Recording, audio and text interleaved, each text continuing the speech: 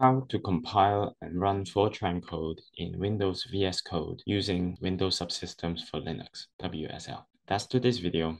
Let's dive into it.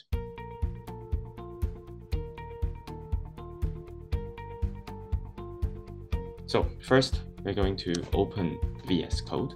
And on the bottom left, we're going to click Open in Remote. And we'll get the option Open Folder in WSL. It will connect your VS Code session in Ubuntu.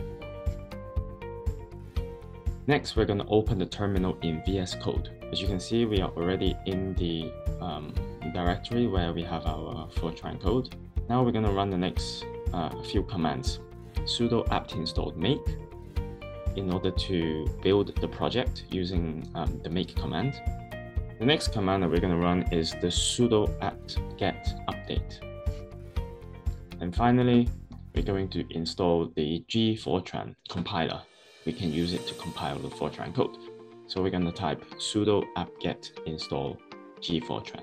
All right, after we finish installing the gfortran, we will run the make command in the root directory of the Fortran project. So this is where the make file is. So let's go ahead and cd into the directory with the make file and go ahead and type make.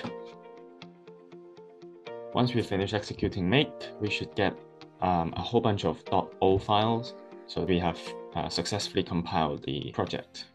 And now you can just run your Fortran code in the command line. So that's it for this video. If you found this video helpful, let me know in the comments below.